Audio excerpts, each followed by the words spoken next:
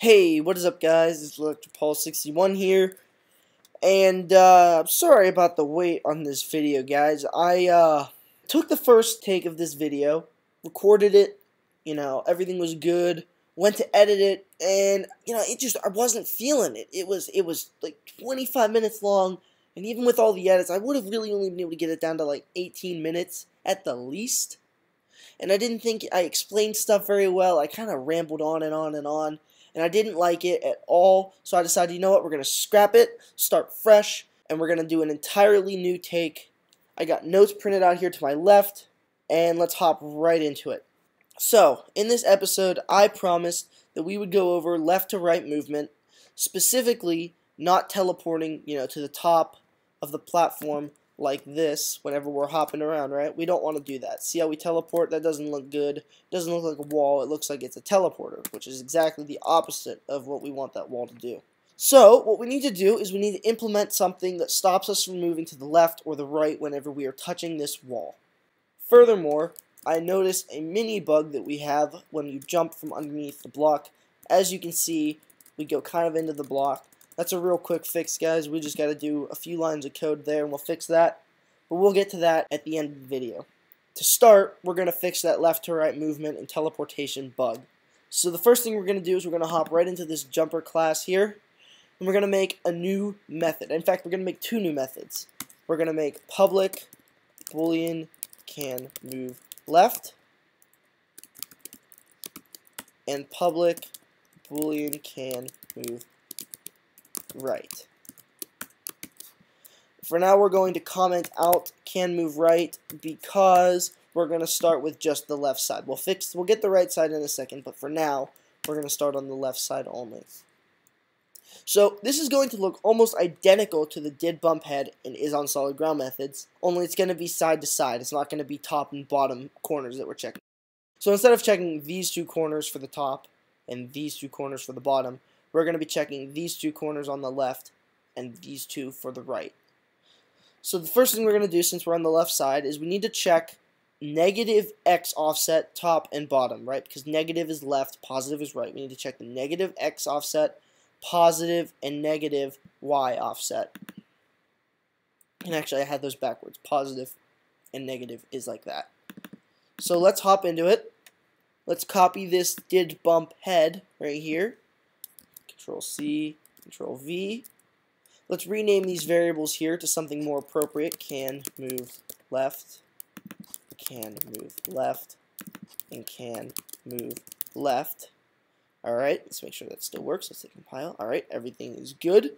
So let's go into changing these offsets here, right? Because everything else can stay the same. Our image width and height doesn't do anything different. And the general principle of what we're checking here doesn't actually change at all. All we're doing is changing our offsets. So like I said, we're going to be checking two negative X offsets right here. So on the first one, we're already checking a negative offset. On the second one, though, we're checking a positive, so let's just throw a negative in there. So now we're checking the left side for both of our getOneObjectAtOffset methods. However, on our Y offset here, currently we're checking the negative offset the same time 2 times. So what that looks like is that's the same as checking this corner twice. We need to check this bottom corner instead. So what we're going to do is here on this bottom method, we're going to get rid of that negative. So now instead of checking the top corner twice, we're going to check the top and the bottom corner at the same time. So let's go ahead and compile. No errors. Looking good. Alright, so this method is done. We are all done with can move left. So let's add it to our code up here, right? So we actually check can we move left. Because right now all we're doing is looking, alright, is the left arrow key down? If so, let's take a mini step here. But now we also need to check, hey, can I also move left, right? So let's add the ampersands and can move left. Alright, so when we compile, hold on, I almost forgot this. We gotta make one more change really quick. Down here, by default, can move left is false, right? Because we copied it from up here. We actually want this to be true to start, right? Because we only want to not be able to move left when we're touching the platform, right? When we're not touching the platform, we want to be able to move left. Also, we want to change this to false, because when we are touching the platform, we want to not be able to move. So let's go and give this a test. Let's jump down here. And what do you know? We still teleport. Huh. Not only that, I'm pressing the left arrow key, and we can't move. If I jump, we go fine, but whenever we're on the platform, it's like we can't move. So this either doesn't work at all, or we have a bug in our code. Spoiler alert, we have a bug in our code that needs fixed. So what could be wrong right here? It looks like we have everything right? We're checking the left side, top and bottom corners. So what's wrong? Well, we're checking this bottom corner here, right? But there's another method that also checks this bottom corner. It's the isInSolidGround method right here. It's also checking this bottom corner, right? -2, +2 is right here, -2, +2. So we need to actually add a buffer to the can move left. We need to check, instead of right on this corner, we need to check outside of this corner, right? So let's make a quick change. We're going to check image width divided by -2 plus a buffer of about 3 pixels, right? Because that's what our step size is. So let's go ahead and give that a test. And what do you know? We still can't move. Well, that's a problem. But hey, look at that. We don't go through the block anymore. We don't teleport. So we got one problem fixed, but it seems like we still have another problem. What's going on here? Well, remember, we're checking the bottom left corner. However, in this method here, we're also checking the bottom left corner as well. And we're always 1 pixel in the ground. Remember, right here, after we move ourselves out of the ground, we deliberately set ourselves 1 pixel back into the ground. So that way, the game always knows, hey, you're on solid ground, right? So we're always 1 pixel deep in the ground, which means that this bottom left corner is also going to be triggered, which means we can't move left. So we need to, in addition to having a buffer to the left, we also need to bump it up a little bit. We can't check the very bottom left corner. We need to check just slightly above the bottom left corner. So what we need to do here in our y-axis is we need to just change this to a -1. So instead of dividing by 2 and leaving it at that, we're going to divide by 2 and then move 1 pixel up. So when we give that a quick test, we fall down, we can move, happy things are going on, and look at that, we don't teleport to the top of the wall. Beautiful, everything is great. So now all we need to do is copy it to the right side, and we will be good to go on our lateral movement. So let's go ahead and give this a copy here, Control C, get rid of these comments, and Control V. Alright, let's compile. Make some changes to the offsets, right? Because currently we're checking the left side again. So all we need to do is just flip the signs for our X offsets, right? So turn these into positive and turn these into positives, right? Because now instead of checking the negative side, we're going to check the positive side, which is on the right. And in addition to having an extra negative offset, we're going to have an extra positive offset to the right. So now whenever we compile that, no errors. Alright, let's implement it to our can move right over here.